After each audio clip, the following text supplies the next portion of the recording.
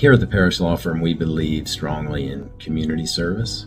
And so over the years, I have served on various nonprofit boards, including one which raises funds for children who have Down syndrome. We help fund their parents' travel expenses and so forth while their children are receiving medical care. Another nonprofit with which I was involved helped with Parkinson's research.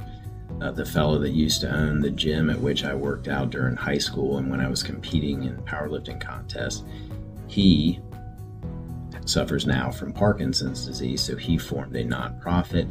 I served on the board, and we were able to raise a lot of money over the years to help fund research for that disease.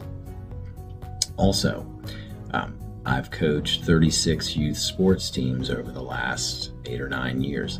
I typically coach both of my children in whatever sport in which they were participating at the time, many times coaching 2 or 3 teams per season.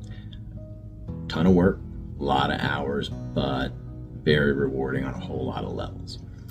In our office, we have lots of folks that are also working with nonprofit type organizations and devoting their time out of the office.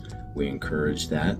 It's fantastic, and we hope that demonstrates, our dedication to the community outside of serving injured people.